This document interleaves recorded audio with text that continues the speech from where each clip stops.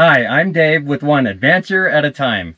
We've been living full-time in our ProMaster for 2 years. And if you've been following our journey, you know that I love the snow.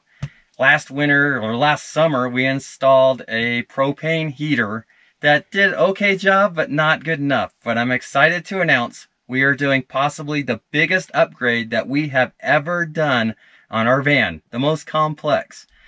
And we do have a friend that's going to help us with this project. I'm looking forward to getting it started and getting it installed. I'm not going to be doing a how-to video on this one because it's a huge, complex install. And it would take us a week just to film it. I think it's going to take us 3 days to install it without the filming alone. We are installing a Webasto heater. Yay! I'm very excited about this project because it's going to give us a lot more flexibility than we've ever had before. We're not going to have to run to the warmer temperatures. We're going to be able to stay, watch it snow a little bit, really enjoy our lifestyle. So this is a big one for us. And Mom's going to be happy that we have an externally vented heater. Yeah, and this is going to be a lot safer heater. This is going to tap into the fuel tank. And hopefully it's going to have a thermostat on it, a control knob. It's going to be quite deluxe. And we're going to show you in this video how the most complicated parts, how we're going to install it and not do the how-to video. But we're going to show you some of the highlights and some of the stuff that's going to make this job easier for us. And some of the tips and tricks. And some tips and tricks. So let's open up the box. Let's open up that box. And see what we have. Where did this come from? This came from London, and we ordered it.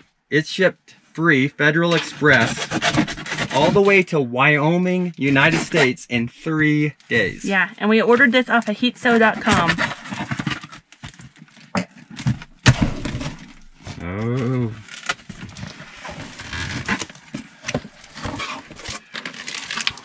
Well, look at that. There's the heater. Ooh, it's heavy. Super heavy. We are going to be drilling 7 holes in the floor of the van to install this. That's scary. Is it taped down? Yeah, it's stuck to the bottom. Yes, you can tell it's quite involved. So we're going to take it all out of the box. Look what we have. Start getting some tools and supplies together. And get our reinforcement. Yeah, get some help and start getting it going. Not only do we have this box, but we also have all these parts over here.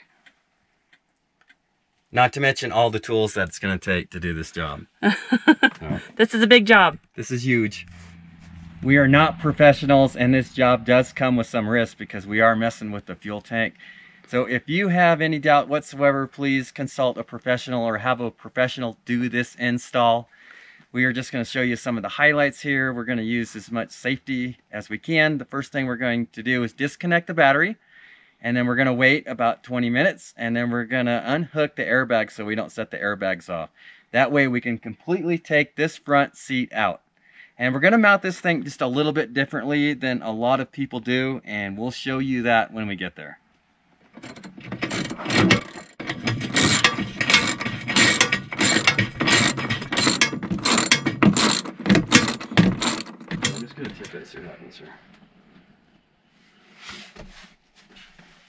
All right, you ready? Yeah. All right, I got this. A lot of people, when they mount these, they'll mount them so they're underneath the seat, but they're facing this direction. And we opted to mount ours to face this way, and then we're going to run the hose and have it go directly to the middle section of our van. That way we get the heat a little more efficiently all the way to the back. And if you look at the bottom here, here's the 7 holes that we're drilling. You got the 2 big 1-inch ones, and then we got the 5/16" holes here. So we're going to drill out all 7 of these.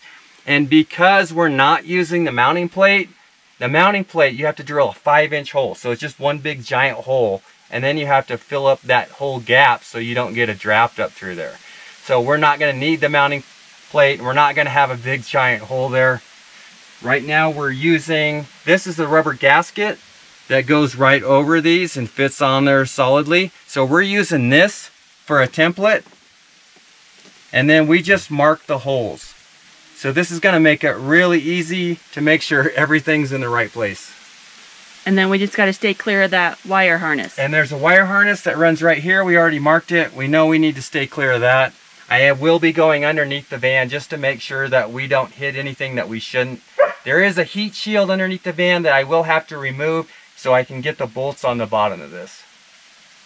Sounds simple enough, right?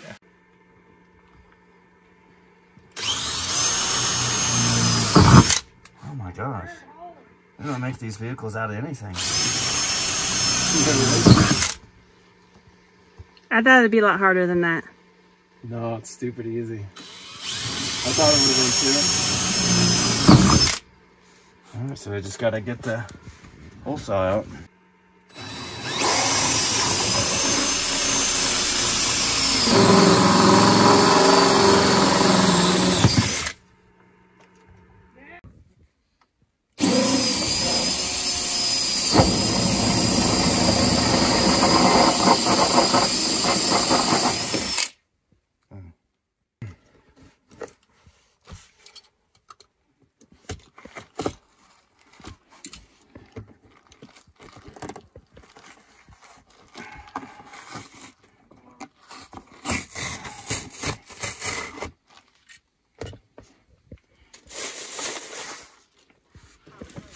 All right, so now we remove the foam around the holes that we drilled.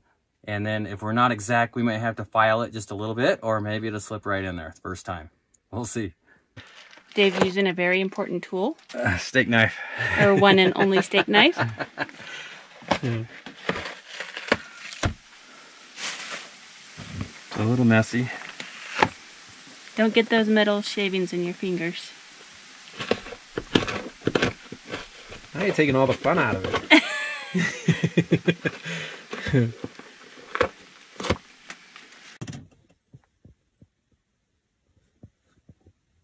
What is that, a muffler that we see? Yeah, that is the muffler. All right, what have we got done so far? We got the holes all cut in. Everything fits good, so we're just gonna use some primer and make sure we don't get any rust on that bare metal. And then we're gonna put a layer of silicone on the floorboard, just so it sets in there nice and tight. And I'll go underneath. I'll also use some primer and some silicone. And we're pretty much ready to bolt it on. Really? Yeah. That's too easy. I know.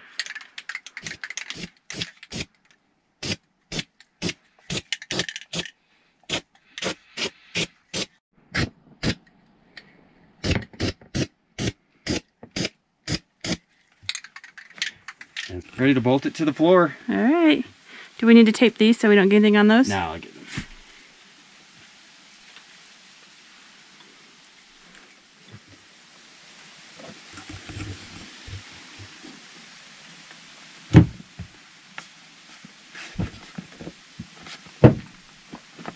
Yeah. Does that look like it? Oh yeah. All right. Yeah, we're in. I mean, we were in ours without much of a problem. The other way that you could do it is, I noticed just now on our heat shield. You could run this like one right forward there and one back. You know what I mean? Yeah, and you could do that, like right, even maybe like right, like that. I feel good about that. You know, because you got your two bolts here for the heat shield, and I think this would slide right by it. Yeah, I like to run one forward and one back. Yeah, you want to try that? Yeah, absolutely. All right, so I'm underneath the van right now. And if you look up here, this is the exhaust.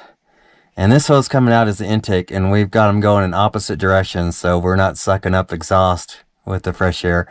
And right behind the intake hose, this is the fuel line. And the fuel line hooks up to this nipple on the bottom of the Webasto heater. And one tip is for that is, if you're using lots of silicone, make sure that you put a little piece of tape on the end of the nipple when you stick it through, so it doesn't fill full of silicone. And then we hook the fuel line up to it, and we're running that. And if you look behind me here, right up in here, you can see where we installed the fuel pump. and it's tucked in there nicely, and that bracket is already provided. All we had to do was stick the clamp right onto that bracket. It is a little tight to get up in there, but it's nice and hidden and protected. It's right behind the fuel tank itself.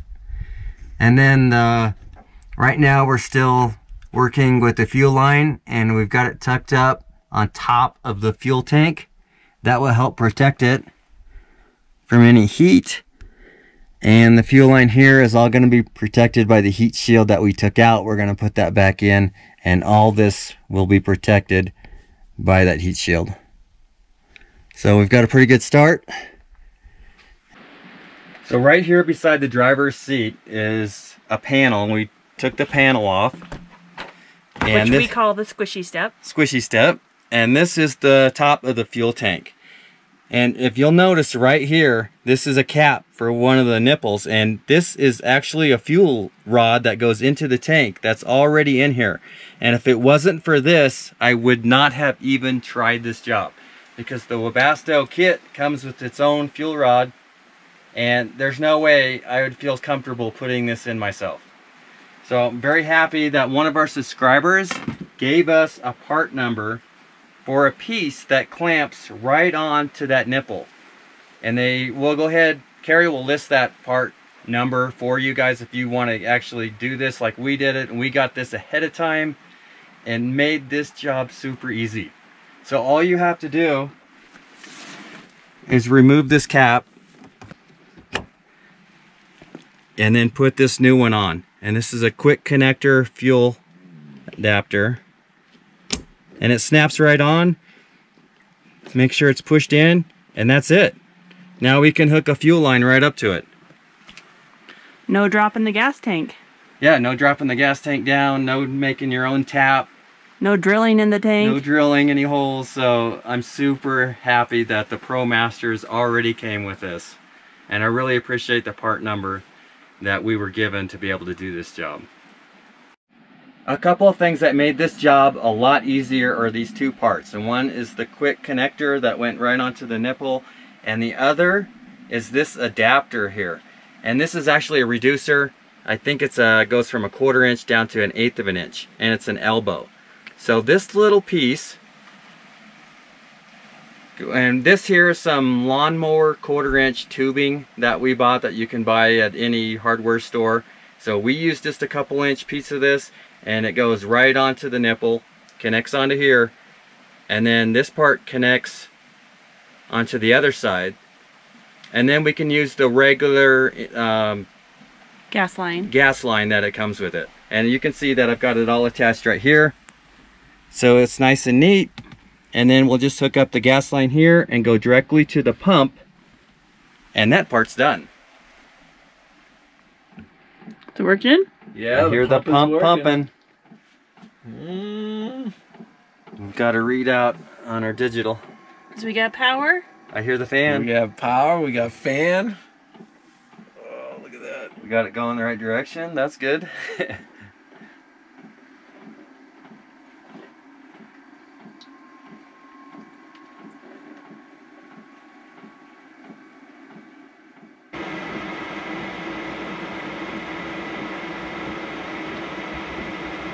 Oh, there it is. That's it. That is it.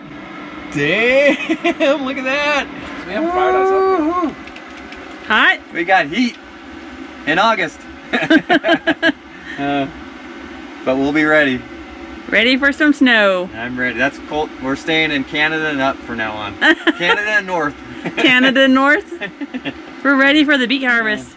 Bill here had just done an install, a Webasto install in his van just a few months back. And he volunteered to help us do ours. Mm-hmm. And how long did it take you to do yours the first time? It took about 2 to 3 days to really polish it up, because it was a lot of trial and error that I had to do, because I wasn't sure like exactly how to do it, but I love to figure those things out, so it was kind of like hit or miss. And that's what I've heard too. It's going to take 2 to 3 solid days to get it the first time. Mm-hmm. So having Bill's experience and help on this, we were able to install ours in about 6 hours and have it working and then all the finish work and making it look nice and getting everything tucked away was about 2 days. Yeah, it was really nice to install it this time around because we could avoid the mistakes that I made the first time around, you know? Yeah, like just an example is the heat shield that's right underneath the passenger seat. Underneath the vehicle, it took me the first time to get that thing off and then back on again. It took a little over an hour. So if you get to do that a few times, you get pretty quick at it. Yeah, that's probably the biggest pain out of the whole project. Yeah. The heat shield's the biggest pain? Yeah. Actually, I thought it was super challenging to get that off and then back on again.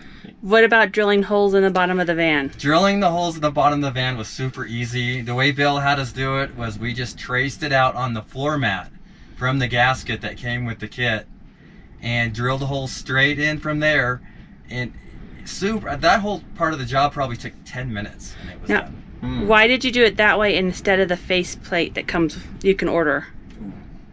So the reason why we did it this way is we didn't have to buy any kind of mounting kit, and we didn't have to drill that giant hole that you've seen some people drill out in the bottom of their van. Yeah. And then you got to fill that hole because you're going to get cold air in there, you're going to get mice in there, but we just had to drill just big enough holes to fit the Webasto heater right into. Yeah, it is so painful to bring yourself to be able to drill like a 4 or 5 inch hole in the floor of your van. Yeah. That's gonna hurt. And we didn't have to do that. Yeah, no. So for somebody who's thinking about installing a heater themselves, what do they need to know, or what experience would you suggest that they have?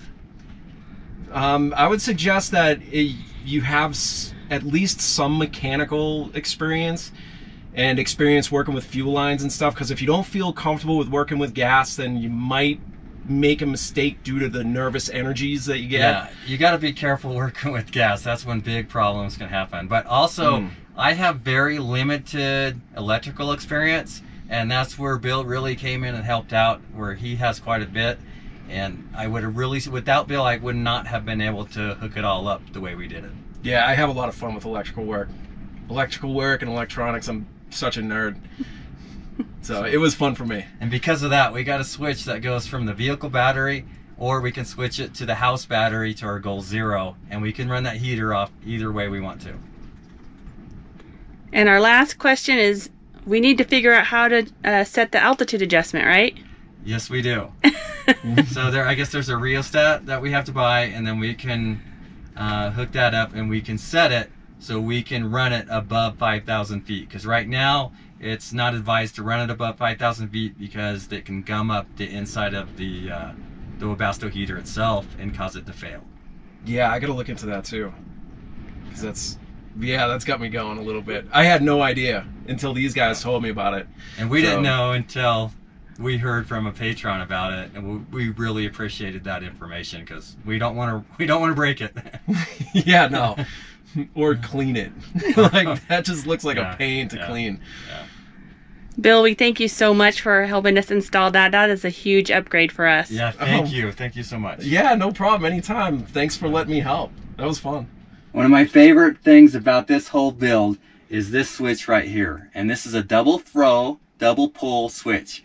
And what that allows us to do is we can run this heater off the vehicle battery, or we can switch it to the down position and run it off the house battery, which is our Goal 0.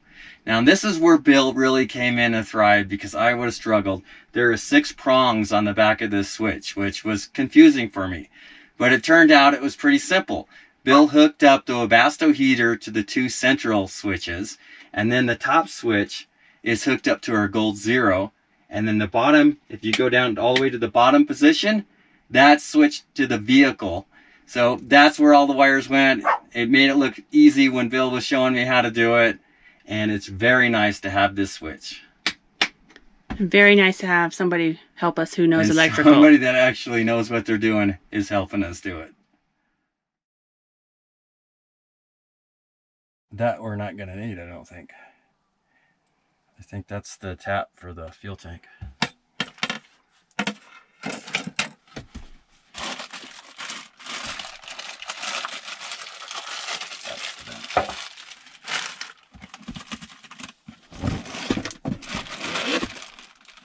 This is the exhaust. I thought it was longer than that.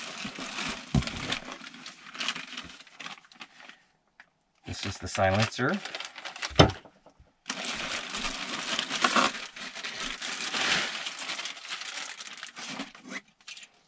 Oh, cool. Alright, so that's wiring for the thermostat and the controller.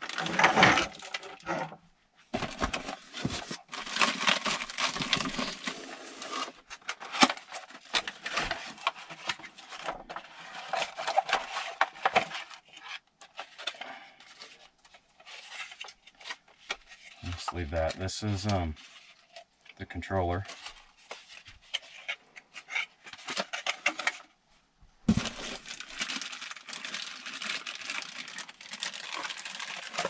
have no idea what this is.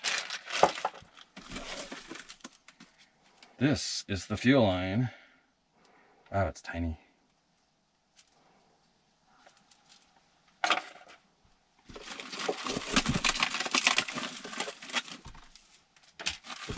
Wow, they gave you all the pieces.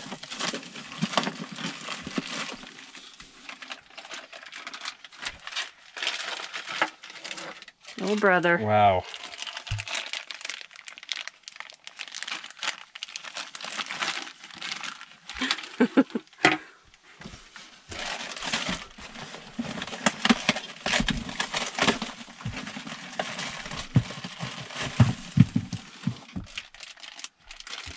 I don't know if there's enough pieces. There's the fuel pump.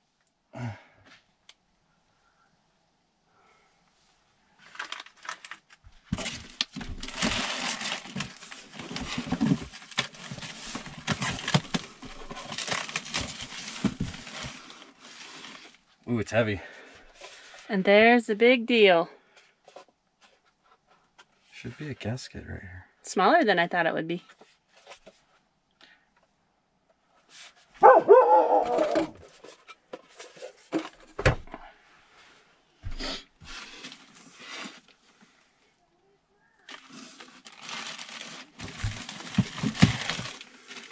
Oh, there's the gasket. So that's what we'll use for a template. How you guys doing? Good. That's it? That's it. If you would like to support our channel, please consider becoming a patron or check out our new merchandise at advantureatatime.com. We also have stickers available in our website store. Thank you for watching.